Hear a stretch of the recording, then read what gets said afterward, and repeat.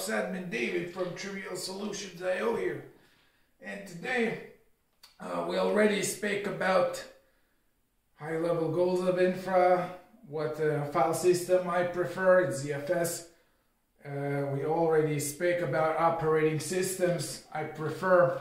So today I'll talk about what do I do and what I want from provisioning. Provisioning is the process of when you configure your machines and, hopefully you push to the Git repository and machines catch the changes that they need, and you don't need to SSH to every machine by hand and, modify configurations by hand, start-stop containers by hand, write systemd units by hand.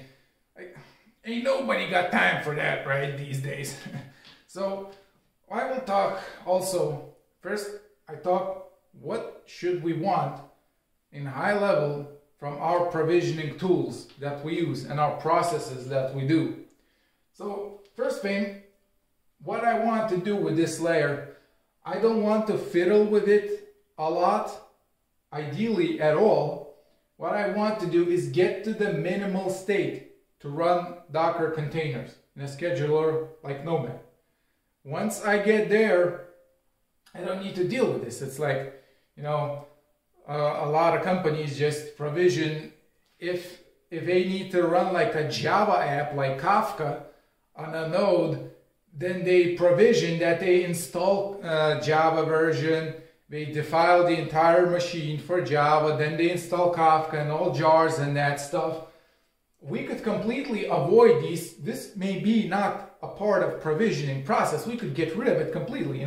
If you want to run Kafka, if you get to the state where you can run Docker containers, how you can save a lot of time is, just run Docker container of Kafka. It has Java, it has everything you need already in it. So I don't know why people would want to do that. Provision machines, like it becomes part of their deployment process and they need to put a lot of stuff in the machine, and of course such machines are fragile and then need to be reinstalled eventually once they get defiled enough, if you would.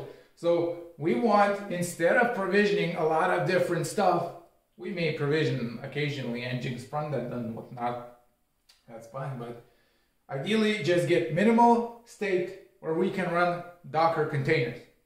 That's it. So it would be the simplest thing we can do, right?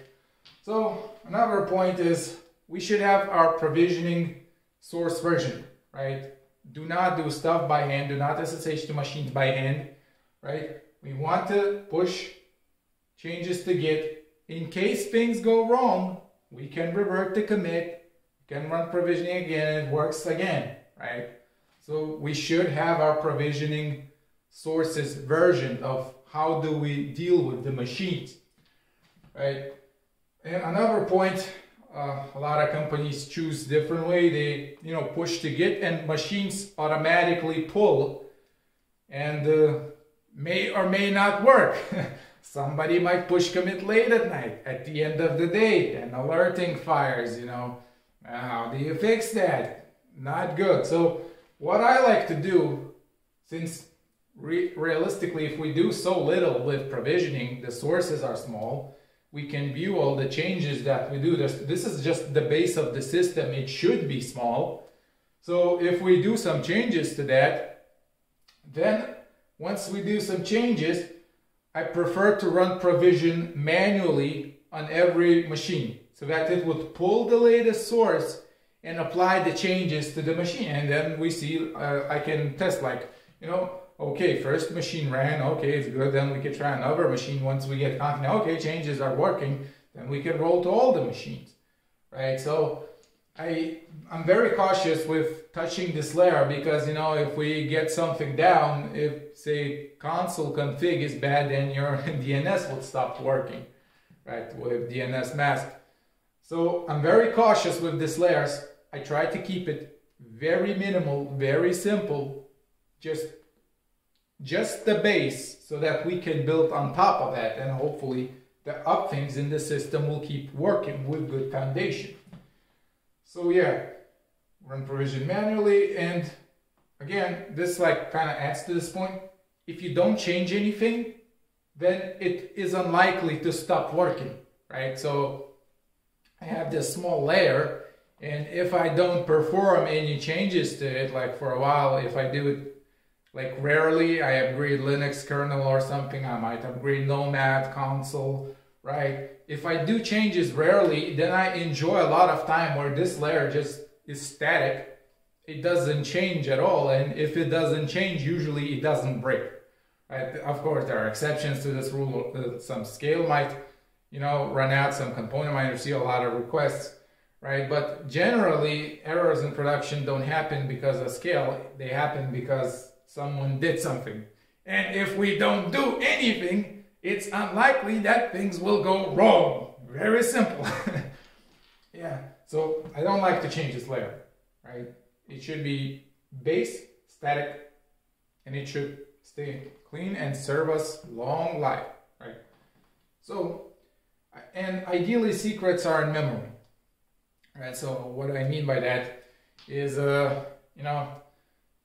ideally we'd have, when we provision secrets, there's this, if we do ansible, then there's this key that unlocks the rest of the secrets. Well, it can be many keys, but I usually use one.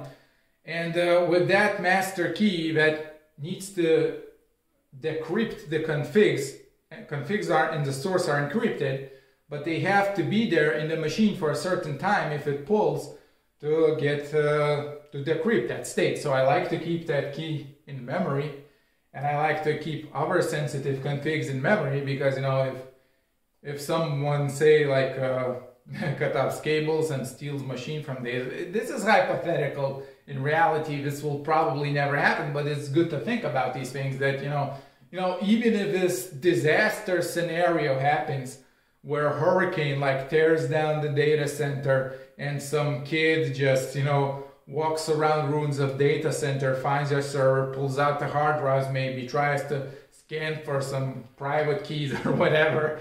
Even in this hypothetical scenario, I know that if I keep secrets in memory protected so that only root can access it, if the server shuts down, all of that is lost, and then I need, as an admin, to reprovision it again. And when you run bare metals, you don't restart them often. They usually restart like these new servers if you restart server, it takes like 5 minutes until they get up and running. You don't do that often. These machines just serve so that they, keep on running and keep on running your different containers, right? So that's my logic here. I keep sensitive things in memory. And again, overkill, keep it static. I mentioned this already. If we keep it minimal changes, it will serve us a long time, and we don't need to do much really to keep the system just keeps on going, right? Usually things don't change much then, right? So what do we want to provision in this layer specifically? We will be running Docker containers. So of course we want to provision Docker. If you're on Debian, of course you use the official Docker repository, not the default apt-get install Docker. We provision console for service discovery, and the Nomad will be able to register secrets to console. Of course, there's also console connect where if I was running this in a bank, like really you need to add very many layers of security for enterprise clients. So with console connect, every service, even if it's inside the VLAN, inside the data center, you can do TLS encryption inside. So even if some malicious actor gets access to the network, they can't sniff your packets. They will see encrypted TLS traffic with Console Connect. You can do that with Console. And for another secrets provisioning tool is Vault from HashiCorp, and they will all work together, Docker, Vault, and Nomad, right? And Vault also abides by this principle. It keeps secrets in memory. So if Vault instance is restarted, then what you do is you need to unseal every Vault instance, like with multiple Shamir keys. Well, it depends on the configuration, but if you restart Vault instance, the secrets are gone. And another thing, provisioning Vault, it uses like locked memory, but essentially what it's trying to do that its memory never gets swapped because its private keys would leak the disk, and that's unsafe. So what we do instead, not to deal with this, I disable swap on every single server. Today, I don't think there's use for swap. Swap may have been useful like 20 years ago where you didn't have much memory and you wanted to run a lot of applications so they wouldn't stop, wouldn't crash, right? But today, using swap, when you have like servers that have like 128 gigs of RAM or more, or 512 gigs of RAM, it doesn't add any value at all, right? You could say, oh well, then if it runs out of memory, some applications wouldn't crash. Well, instead what I do, because usually if server runs out of memory, it's the Nomad applications that are doing that. They will be rescheduled on that or other server. They will be fine anyway. But to detect those cases, I just monitor, did out of memory kills happen on Linux machine? So that's how you deal with it. You just see alert, okay, this application is keeping killed. You need to do something then about it. Right? But other than that, disable swap, it has no value. Then you need to think, what disk do I put it on? I hope swap gets removed from operating systems in a decade. You know, I don't think it has any real use today, right? And of course, we provision Nomad, our main beloved scheduler. Like I mentioned, it works well with Vault. So when you write job declarations, you don't need to hard code secrets. You just, okay, Vault has this secret, and you run jobs with tokens, so then it becomes secure, right? So, and it also interacts with console. It will register your service like for Prometheus, so you don't need, with Prometheus stack, so you don't need to do anything. We'll talk about monitoring later, but you know, so all these things, this is not random. All these things are from HashiCorp, Console, Vault, Nomad, and they work great together, right? They're like match made in heaven. And Kubernetes, as far as I'm concerned, it's way too complex. I think what happened with Kubernetes and Nomad is that what happened with like programming languages like C++ and Rust. So, you know, a lot of people were doing C++, you know, for games and everything, for web browsers. And Rust saw all the hindsights, all the pain points, what was wrong with C++, and then they developed Rust. So I imagine that is what happened with Nomad versus Kubernetes. As far as I'm concerned, Kubernetes is very complex YAML hell, and I didn't have greatest experiences with Kubernetes, so I'm quite biased towards Nomad. And it's very easy to provision. Like if you don't want any security, you want to just play around with Nomad without like generating TLS certificates, encryption keys, and anything.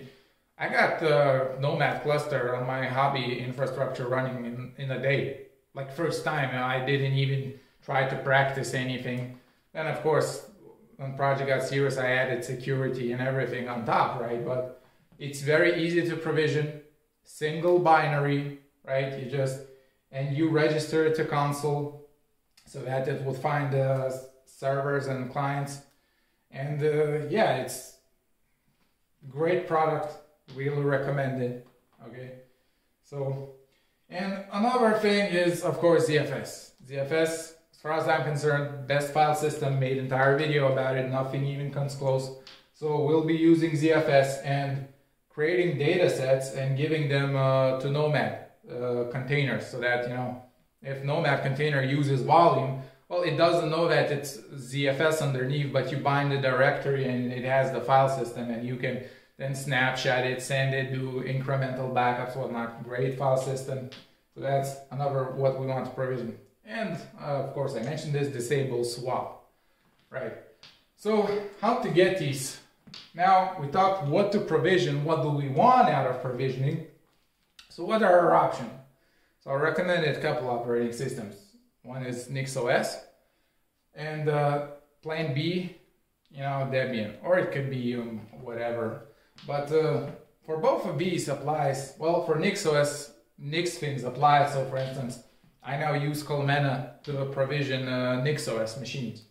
And Colmena works like it might not scale to thousands of machines because at this point it works like Ansible, not Ansible pull, but Ansible where you need to SSH logically from your machine to all the machines and run updates, right? But you know, once you provision that, it's fine. You just can enjoy it, and it has support for secrets. It also abides by the principle, keep secrets in memory. If machine is restarted, secrets are gone, your possible secrets configs are gone, and then you need to reprovision again so that machine could again connect to your cluster with encryption keys and whatnot. So yeah, so I just use that. You run it once, you have it versioned, right? And NixOS provisioning is very simple. You don't deal with mutable state. It's just one thing, one OS is rebuilt, and you push the changes and you're done, right? So great option. And of course there are other options like NixOps, the OG NixOS provisioner. There's other, like, I can't remember, but there are a few choices of it, but they're essentially the same to me because they do very similar thing. The bulk of the work happens in Nix Package Manager in NixOS. That, you know, it would be essentially the same if you SSH'd in the machine and you added Nix configuration for that operating system and, you know, rebuild switch, you're done. So I use Colmena in this case if I provision Nix machines. There are like awesome Nix. You can check out other tools, and system is expanding. I don't see big difference between them. They get the job done. So, and the plan B, like if you're running something like OG, like Debian or Yum, I just use Ansible. And yeah, so when you provision Ansible, I can also give some tips that keeps main secret file in memory that like unlocks other secrets. And I have this scheme for security that Ansible secret key is kept in memory, only accessible by the root, and after half an hour it is deleted. So, you know, configs are provisioned, and everything is running in memory, but if server is rebooted, then config might need to be reinstated, right? And well, on some infra I put secret, like config is generated to disk, and I wouldn't do that today. I do it in memory, all the config in memory ideally, but I have some infra that config is in disk. But you know, ideally you'd keep things in memory, and yeah, you version this. And of course Ansible, other people, there was the saying back in the day that, you know, Ansible today, like Ansible is slow because you would SSH into every machine, and then you need to have good connection, and if you have thousands of servers, well then that's bad. And yeah, those are valid points, but today you can just use Ansible pull, so that Ansible becomes like Chef, and that you just download the latest version from the Git. Every single machine from Git repository just pulls, and it runs configs locally. So it's super fast, can scale infinitely. So that's what I use. But anyway, I don't see much difference between something like Ansible and Chef, and I had extensive experience with both. But like, you just, again, these should be, if you're using Chef or Ansible for this layer should be very simple, because you do minimal things to keep things working and to provision containers. The main point is this. Once we get here, the provisioning tool doesn't really matter all that much, to be honest, and that layer just keeps static and things just keep on working. So I don't mess much. Once infra is up and running, you don't need to do anything really. You need from time to time, you upgrade Linux kernel, you upgrade Nomad binaries, you upgrade console, right? You upgrade Vault, you upgrade OpenZFS, right? From time to time, but you know, usually you don't change it. It's just static and it just keeps on working. So yeah, so you know, if you have some suggestions, you know, you could also add it as an admin. You can keep that in a comment below, And this was David from Trivial Solutions IO. I'm signing out. Peace.